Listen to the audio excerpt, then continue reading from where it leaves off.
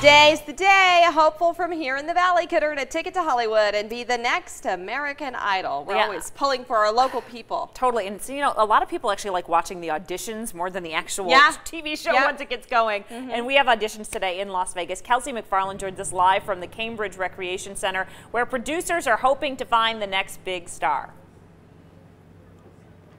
Good morning, ladies. Yeah, there's already a big line of people that are also hoping to be the next big star. It's off to a good start this morning.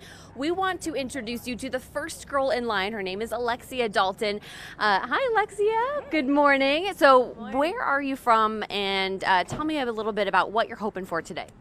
I am from Beaumont, Texas, real far from here. I actually flew from El Paso.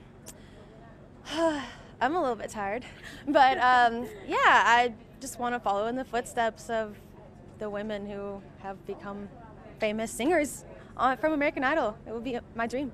All right, so you mentioned today that you're singing a little bit bluesy. Tell me about what type of songs you really like to sing and what you're hoping to bring to the judges that may be a little bit different than other contestants today. Well, I have, no pun intended, an old soul, you might say, as far as music is concerned and other things, but I love to sing old songs like Percy Sledge, Otis Redding.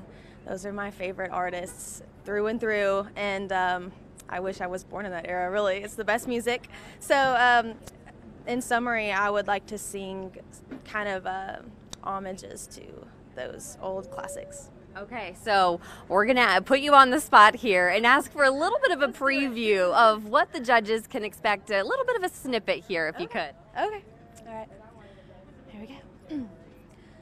There is a house in New Orleans. They call the rising sun. That's all you get. Oh my gosh, you guys. So now we have this amazing talent right first in line, and then dozens more that are excited to show off their incredible talent. We'll check back in with Alexia and see how she does today.